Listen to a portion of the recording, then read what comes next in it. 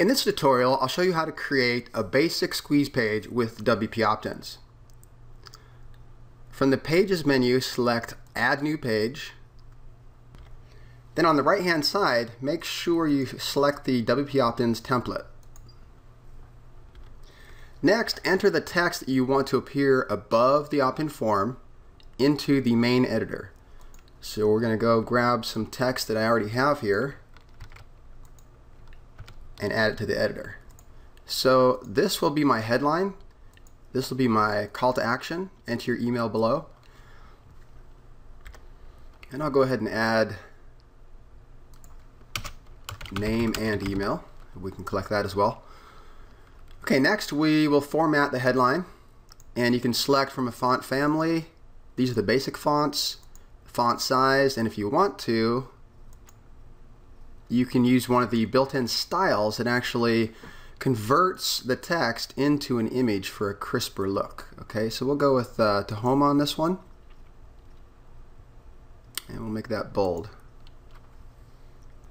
And we can make this Arial with the regular text.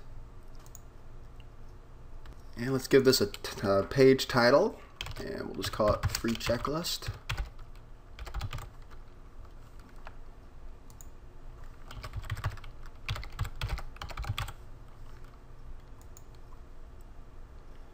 Alright, the next step is to go down to the page settings, and we're going to make this an opt-in form only that's centered in the middle of the page for this example. And let's upload an image or choose one from the media library. And we'll go with this one. Insert into post. And then we'll update the page settings. Next, we need an opt-in form, so we're going to jump over to Aweber and grab some code. Now, WP Optins works with any autoresponder, so it doesn't matter if you're with Aweber, GetResponse, Constant Contact, or any other. You just go and create a web form. In this case, it's under Sign Up Forms, and you go to Design, pick a basic design with name, email, or whatever you want to collect, and then save your form.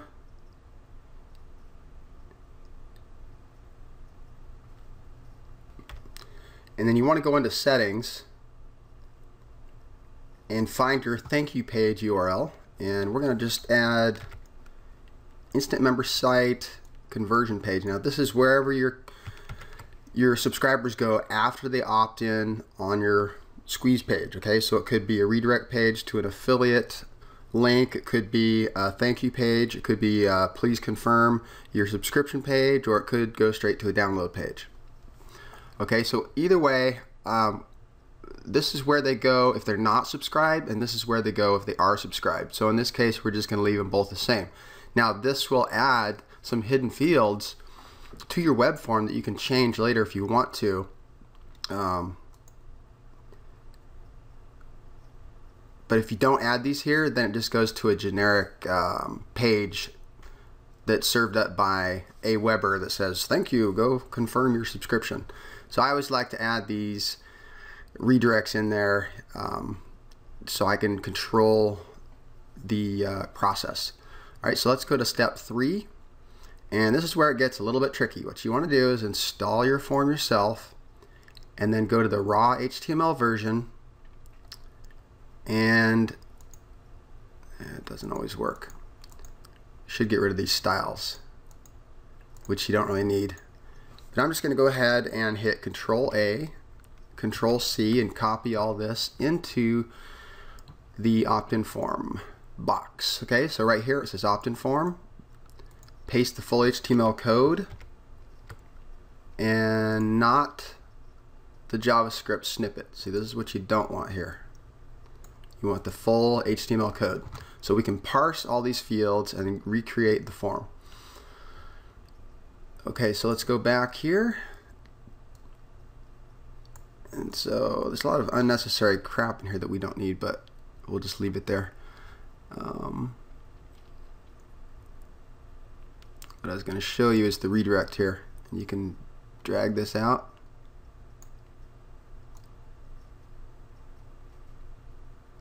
Okay, right here it says hidden name equals redirect, value equals, and this is the page that you want it to go to, and make sure that the quotes stay intact, and then the page is between the quotes, so you can change this if you want to. And this is meta redirect on list. That's where they go if they're already on your list. This is the message that you start them on. The meta message value equals 1. So it's going to send out the immediate email, and then it'll send the first email after they confirm. And then the required, that's name and email. So if they don't add name and email, then it prompts them to do so.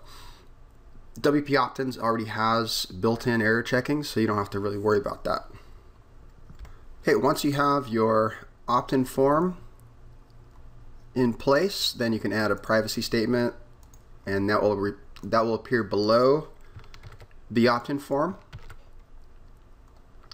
And then your opt-in box, you have a choice of blue, black, gold, green, red. You can round the corners or make them square. You can center it, put it left or right, and this is mostly applicable to the this style of opt-in form. And we'll just leave it at 280 pix, and we'll go with 75 on the opacity. That makes it slightly transparent so you can see through it.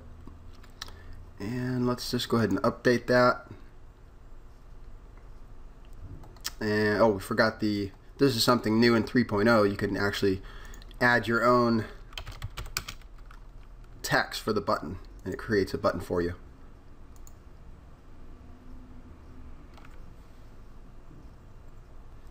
Alright, so let's take a look at that. And there's our squeeze page. Now, there's a few things we can do here. We can make it a little bit wider. So this is on like 3 lines instead of 4. We can wrap this text differently. If we make it a little wider too, this will wrap better. It just looks better. And that's easy to do. We'll just go to page settings, to the opt-in form, and we'll make this, let's say, 380.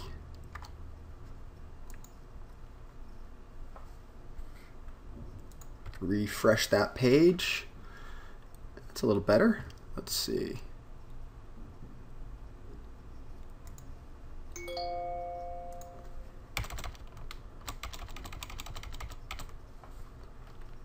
Let's go with like 350.